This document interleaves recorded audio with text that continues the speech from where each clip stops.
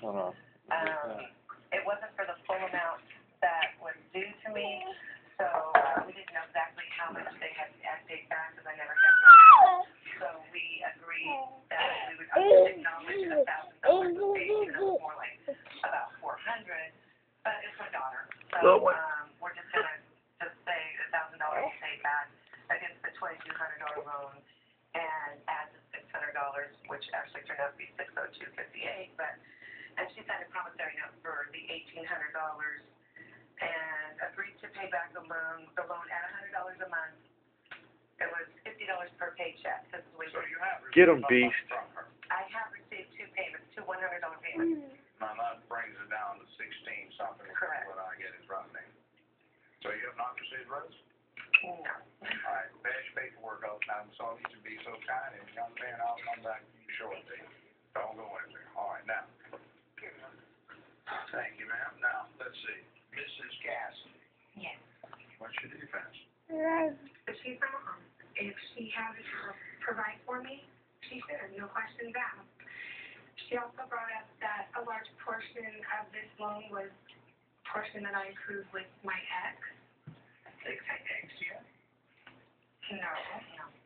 She is correct. I did borrow $600 on my own in October. But the other $1,000 was debt that was accrued with me and my husband. And so why am I the only one responsible for it? Correct. And you were supposed to be taking care of your business. You got a job and you have recourse for this. Correct. So why is it you say that your mother can't seem to understand why she should take care of you? Because she's my mom, and that's what you do. I have two kids, and I can tell you right now, either of those kids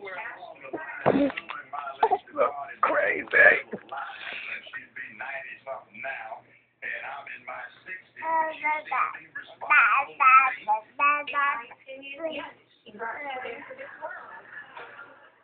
I'm sorry, that's my opinion. But bottom line is well, maybe what your mother's doing, stop talking over. See, that's maybe why your husband left you. You talk too much. No, I left my husband here. Let's get it right. Forget about it. You left him. All right, there you go. Why should poor mama have to bear the expense of paying for a near-to-well ex, or soon-to-be, or perhaps never ex-son-in-law who got left by a daughter who seems to have some ill-advised notions of reality? It was given to us both, and we were still Well, you are a lot older than you used to be. You're not 15, 16, even 18 anymore. You're on the other side of 30. The warranty is about to run out in a few years. It was in 2006. It wasn't that long ago. There's a promissory note you signed. I did. So when you signed it, what do you think it's supposed to be for? Oh, to be burned like they used to burn. Miss Thing, what are you doing?